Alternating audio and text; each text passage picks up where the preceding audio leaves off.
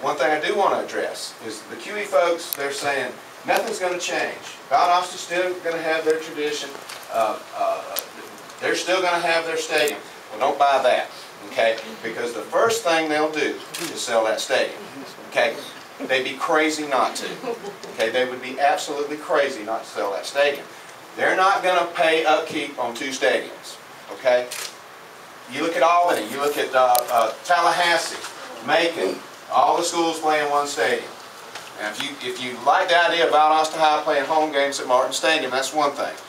That, as a Wildcat fan and being part of the radio team for all these years, turns my stomach.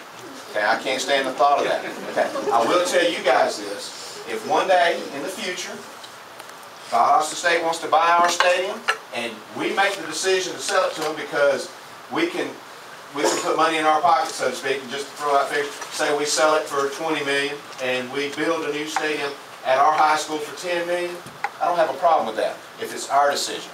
Okay, if it's our decision to make. But if they're making the decision, I do have a problem with that. Okay, don't let those people run the show. Don't let them take the power away from us to make our decisions. Okay?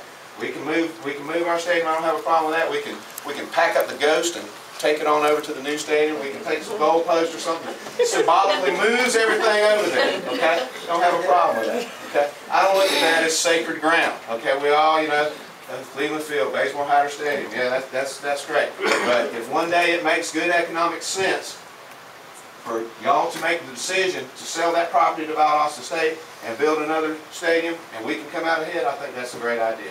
Okay? Like my granddaddy said, if it ain't broke, don't fix it. Okay? Thank you very much.